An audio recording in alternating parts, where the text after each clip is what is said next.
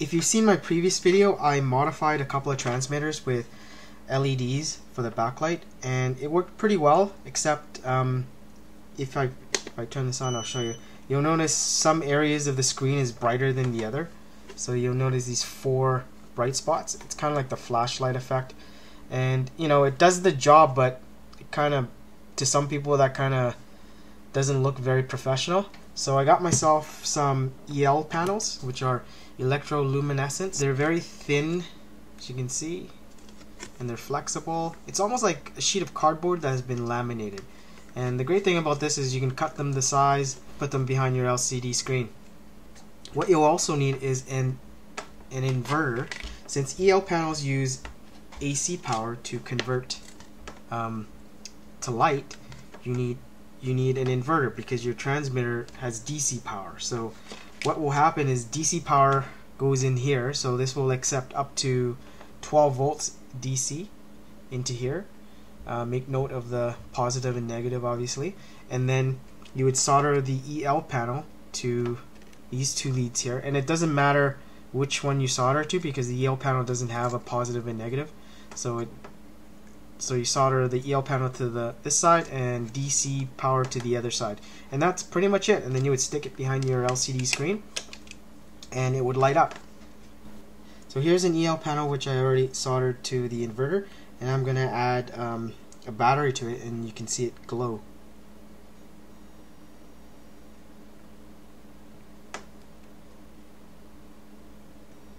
So let's just turn off the lights and see how bright it is. Turn off the light there. So all you're going to see is really the light from my monitor.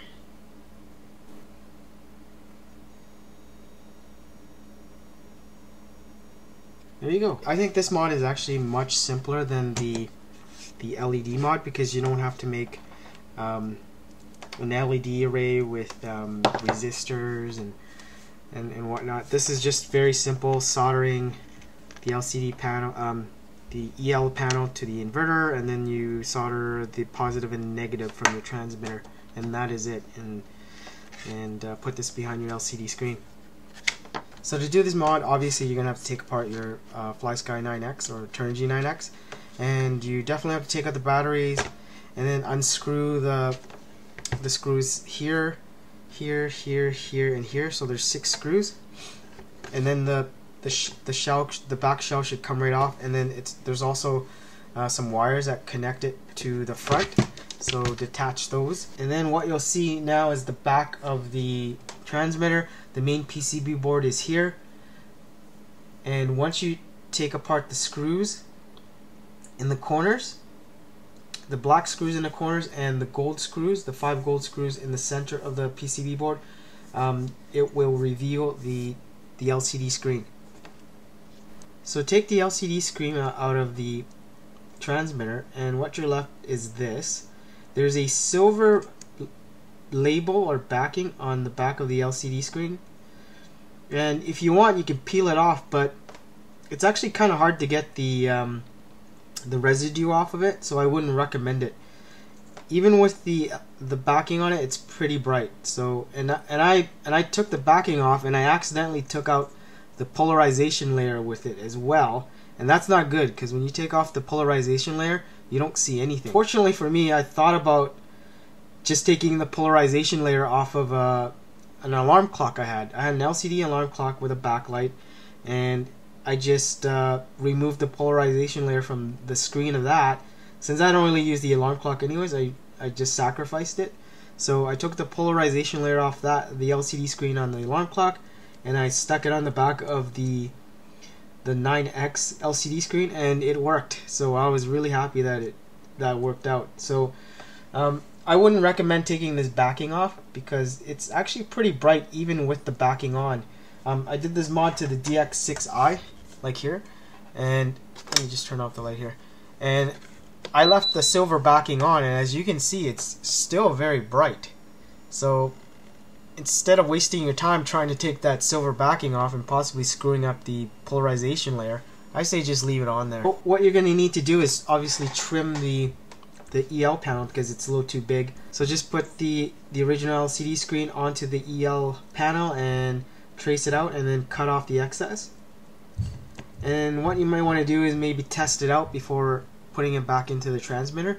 So like I said before, the EL panel doesn't have a positive and negative, so just solder it to the inverter on the side that says EL. But when you solder the positive and negative, they have to be correct when you're soldering it from the transmitter. The positive and negative I got from here, these 2 points here. The red is the positive and the white is the negative, and these go into the EL inverter as seen in this picture. And once you're done, it's just a matter of putting everything back the way it is and you're finished, making sure everything is tidy and doesn't get in the way. And make sure you heat shrink everything. This way, you know, nothing gets shorted. And if you don't have heat shrink tubing, you could use some electrical tape. Just put the screws back on the PCB panel, the 5 gold ones and the 4 black ones, and then put on the back cover, the 6 black screws for the back cover, and turn it on, and you should have this nicely lit back screen. And this looks very much like the Timex Indiglo watches. It looks really nice and very clean, and no more flashlight effect. So that's it for this mod. It doesn't cost a whole lot. It's about $20, and you can get all the parts from eBay. And like I said, it's a lot easier than the LED mod. And in fact, I've already done my DX6i as well.